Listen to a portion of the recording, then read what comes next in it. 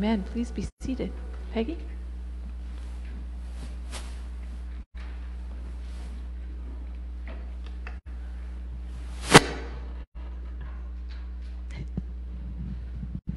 Inexplicable events occur, and with faith, a way emerges, almost out of nowhere, where previously no way was present. From Exodus 14:19 to 31. The angel of God who was going before the Israelite army moved and went behind them, and the pillar of cloud moved from in front of them and took its place behind them. It came between the army of Egypt and the army of Israel. And so the cloud was there with the darkness, and it lit up the night. One did not come near the other all night. Then Moses stretched out his hand over the sea. The Lord drove the sea back by a strong east wind all night and turned the sea into dry land, and the waters were divided. The Israelites went into the sea on dry ground, the waters forming a wall for them on their right and on their left. The Egyptians pursued and went into the sea after them, all of Pharaoh's horses, chariots, and chariot drivers. At the morning watch, the Lord in the pillar of fire and cloud looked down upon the Egyptian army and threw the Egyptian army into panic. He clogged their chariot wheels so that they turned with difficulty. The Egyptians said, "Let us flee from the Israelites, for the Lord is fighting for them against Egypt." Then the Lord said to Moses, "Stretch out your hand over the sea, so that the water may come back upon the Egyptians, upon their chariots and chariot drivers." So Moses stretched out his hand over the sea, and at dawn the sea returned to its normal depth. As the Egyptians fled before it, the Lord tossed the Egyptians into the sea. The waters returned and covered the chariots and the chariot drivers, the entire army of Pharaoh that had followed them into the sea. Not one of them remained. But the Israelites walked on dry ground through the sea, the waters forming a wall for them on their right and on their left. Thus the Lord saved Israel that day from the Egyptians. And Israel saw the Egyptians dead on the seashore. Israel saw the great work that the Lord did against the Egyptians. So the people feared the Lord and believed in the Lord and in his servant Moses. This is the word of life. Thanks be to God. Thank you, Peggy.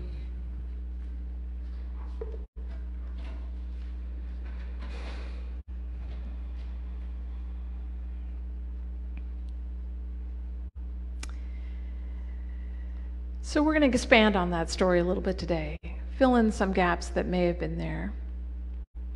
But first we begin here. As people of faith, we know that there are times when we have to cross from shallow to deep waters to save ourselves or just to experience a more fulfilling life. Staying right here for a lifetime doesn't do much for us, right? We need to cross over like today's epic story of the Hebrew people who packed up everything they owned and followed Moses out of Egypt. What we don't hear in the scripture today, or at least in this piece of the reading, is the exit plan. They were hauling themselves and the relics of their lives in Egypt toward the Red Sea. We don't know the exact route that they took to get there. Some think that they went right through the Red Sea, and some think they went through its northern tributaries where there was a little less water. What we do know is that the whole band of Hebrews did not go over land toward Canaan, because that would have involved passing through 6 Egyptian military outposts. And even with all of Moses' attempts to intimidate the Pharaoh, this little band of Hebrew slaves was no match for the military might of the Egyptian army. So they went instead toward the equally ludicrous option of crossing a sea as their route of escape, bravely following Moses with the Egyptian army in hot pursuit at some point, and the lapping waves of the sea spreading out a deep, dark blue barrier in front of them.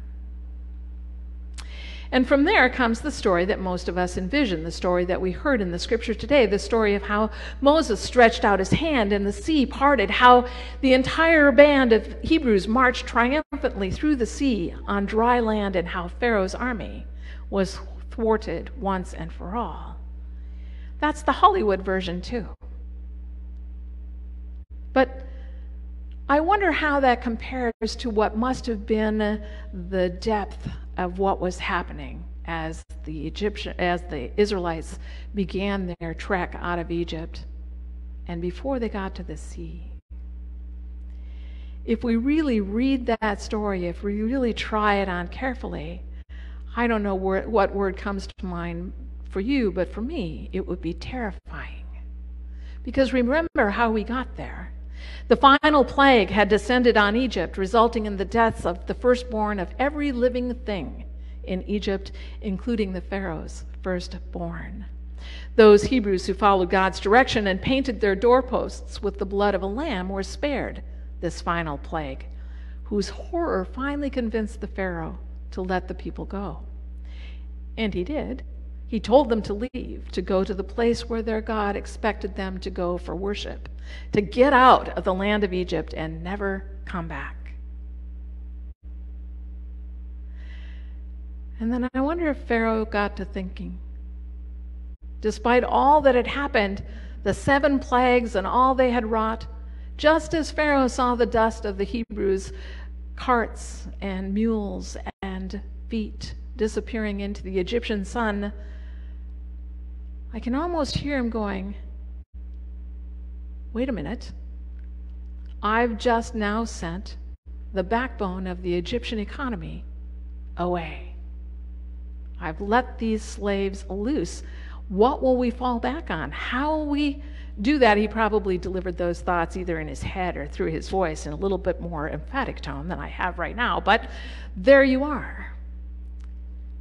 So what was his response? Pharaoh gathered together the full force of his army, horses and chariots and soldiers, and set out in pursuit of the Hebrews with the intent of destroying them, which kind of doesn't make sense if he really wanted to recover them as slaves, but I digress. Meanwhile, the people, lives stacked on the back of their donkeys, their children asking, "Are we there yet?"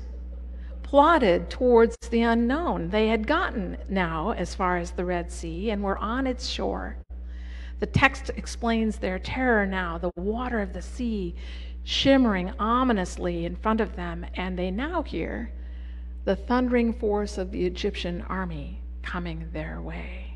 Even with a pillar of cloud, you can't knock out all of the sounds and senses that must have been happening there. They were well and truly trapped between the Egyptian army and the sea, and if they stayed where they were, they would be slaughtered. This is our human nature, right? If they tried to go into the sea, of course, they would be drowned. So it appeared that the angel of death that obeyed and delayed was delayed by their blood-painted lintels in Egypt had now caught up to them. They didn't see where the next thing would happen. If they were to survive at all, they would have to do the seemingly impossible and cross the waters of the sea. And then complaining starts. I don't know. If I were complaining to Moses myself at that point, I would probably be begging for mercy as opposed to complaining, but there you have it. They looked ahead of them and saw the sea, and behind them they saw the Pharaoh, and then they started complaining to Moses, saying, "Why did you bring all of us out here to die in this way? What? The graves in Egypt weren't good enough for you? We told you to leave us alone, but no. And now here we are, about to be slaughtered." They complained because they didn't see freedom. All they could see and hear was what was around them. So thinking outside the box or the moment or whatever would have been unthinkable. Think of how we would be if we were sitting in that scenario. Their fight or flight reaction was reduced to the woulda, coulda, shoulda frame of reference, that the shackles of slavery would have been better than this. And their fear of the sea was deeply held. Reverend Taylor Burton Edwards' reflection C unpacks why this was likely so way back then.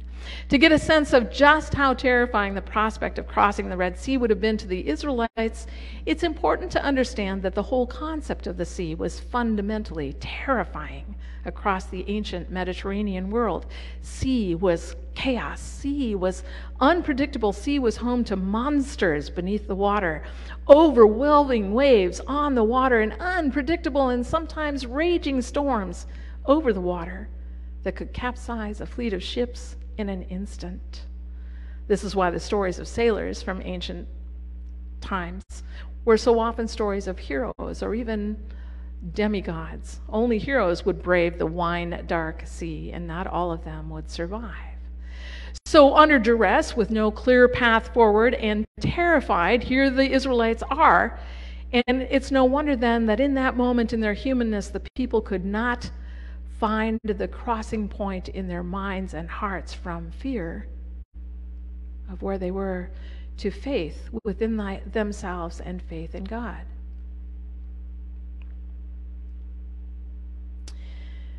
Another way of envisioning where this caught up point is, this stuck point is, and hearing the despair and the terror and the fear that they might have been in, could be exemplified by a scene from The Shawshank Redemption. If you're not familiar with that movie, it's about a group of inmates in Shawshank Prison who learn that fear is the real jail warden in their lives. And early in that movie, we meet a character named Brooks, a character who's been a long-time fixture at Shawshank. He is embodied as pretty gentle and also very practical, but he's been there for 50 years. And once he serves that 50-year sentence, he leaves the prison and begins life on the outside. In a particularly poignant scene in the movie, Brooks reads a letter that he's writing to his friends back at Shawshank, telling them about how life on the outside is for him. Dear fellas, I can't believe how fast things are moving on the outside. I saw an automobile once when I was a kid, but now they're everywhere. The world went and got itself in a big damn hurry. The parole board got me into this halfway house called The Brewer, and a job bagging groceries at the Foodway. It's hard work, and I try to keep up, but my hands hurt most of the time. He would have been in his 70s. I don't think that store manager likes me very much, and sometimes I go to the park and feed the birds, but I have trouble sleeping at night. I have bad dreams, like I'm falling. I wake up scared, and sometimes it takes me a while to remember where I am. Maybe I should go and get me a gun and rob the Foodway so they'd send me back home to prison. I could shoot the manager while I was at it, sort of like a bonus, but I guess I'm really too old for that sort of nonsense anymore. Thing is, I don't like it here. I'm tired of being afraid all the time. I've decided not to stay. I doubt they'll kick up any fuss. Not for an old crook like me. That scene in the movie ends with Brooks committing suicide. The fear of his freedom was too much for him. Strangely enough, that one thing that he longed for years, to be out of Shawshank, was so fear-infused that he couldn't bear it. On the outside, he learned the lessons the guys on the inside were still learning at the same time. No matter our circumstances, it's really fear that keeps us shackled, and that's where the Hebrews are. There they were, once again, out in the middle of nowhere, stuck between a huge army and a big sea that they were terrified of, and the thing that was keeping them from moving forward was fear. A fear so big and intimidating that even after years and years of slavery, they were actually suggesting that they return to Egypt. Not sure how that would have worked. Because the fear of what was ahead was so overwhelming and so unknown, it just seemed easier, more logical to fall back to the familiar, even if that meant a return to backbreaking work and misery and violence and oppression, and likely more than a few repercussions beyond imagining, given all that had preceded their leaving. And here stands Moses, listening to their ache, their fear showing up as complaining, a good leader, but he didn't really know for sure yet what was ahead either. All he knew was that God had led them this far. And as a leader, he didn't have any real choice except to stand his ground. What was he going to say? He didn't know where they were going or how they'd get out of this particular situation, but he did know that turning around and going backwards was not an option. And then in the scripture and in Hollywood comes this piece. Moses lifts his arm and the water parts with momentous music swelling in the background in the movie. But we know that was not the case where all these people were. Instead, what they would have heard were the sounds of soldiers yelling and chariots creaking and horses' bridles jangling and dust in the air everywhere, along with their own children crying in terror and people yelling in confusion and no one really sure where to turn. And Moses, likely his own knees knocking and heart racing amidst the chaos of the thundering armies, the screaming people and the pounding waves, responded in the only way he can think of. Surely inspired by God, don't be afraid. Stand firm and trust in God. The Lord will fight for you. Just be still and trust. Now, mind you, it's not an unreasonable request because God had been showing up in miraculous ways on the behalf of the Hebrew people for some time and was present there that day. God's return was, "Why are you asking me? Just tell the Israelites to move on." But it must have been so hard to be standing in this space, to convince the people to step into the unknown when you're not really sure yourself, and to risk everything dear to them, to follow God not just with their words, but with their lives. And God remained firm. I've laid it out for you as plainly as I can. What it's going to take from you now is facing up to the fear, putting one foot in front of the other, and walking towards freedom. It was really then that Moses took God seriously, raised his hand, and the water of the sea began gently lapping outward. Before their fearful eyes, a path opened up in the very middle of the sea, ground dry enough to walk unencumbered. And all the people had to do was take a first step. The question really wasn't, will God bail us out, but will we have the courage to step out in faith in God? And so they did. To the eternal credit of the beleaguered Hebrew people, they swallowed their fear, lifted their feet, and walked straight into the middle of the sea. Sure, the path was there, but the text says that the water made a wall on their right and on their left. Can you imagine a path the size of our center aisle here, and walls of water at least floor to ceiling on either side, close enough to touch? And that's what they're stepping into. Or so Hollywood would tell us. Regardless of what it looked like, every step must have taken courage and faith like they'd never had before. Each step a signal that faith and hope were bigger than the fear that held them back. So step, step, step, one right after the other. Biting their lips, I'm sure, to contain their fear, they walked into the middle of the sea. There's a rabbinic midrash tale about this story that suggests that the waters did not, in fact, actually part with the sweep of Moses' hand, and that the winds didn't begin to blow the waters apart until the people made those first steps.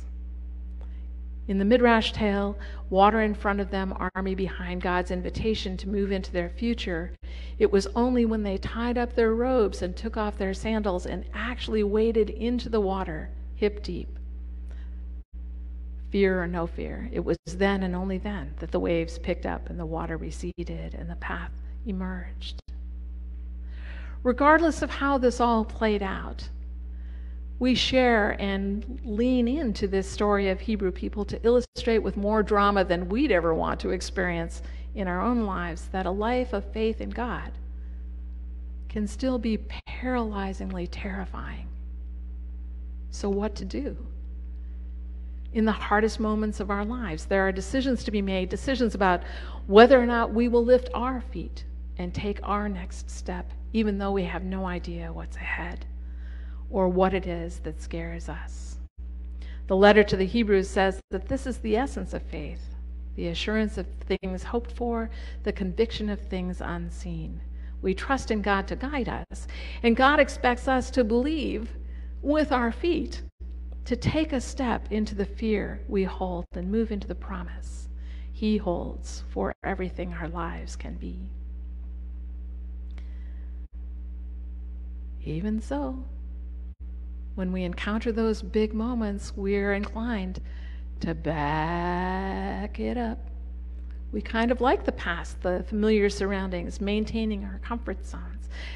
Going forward is an overwhelming thing, so we tend towards keeping everything pretty much the same, and we tend to resist change and authority. And yet God keeps nudging us towards those next steps, right? Had the people of Israel done that, they would have surely perished at the hands of the army. And instead, at the end of their fateful crossing, the Hebrew people looked out over that huge expanse of water and saw Pharaoh's massive army destroyed and everything they loved safe and dry on the other side of the water and of slavery.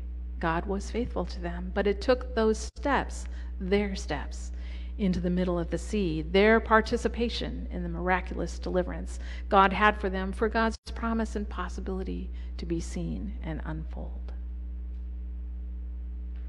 We all have seas to cross. Some are about starting a new job, or at this time of year, beginning a new year in school.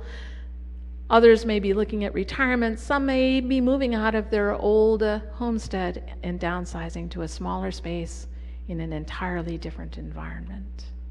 Some are looking to overcome addiction and illness. There are so many obstacles, many uncharted waters ahead.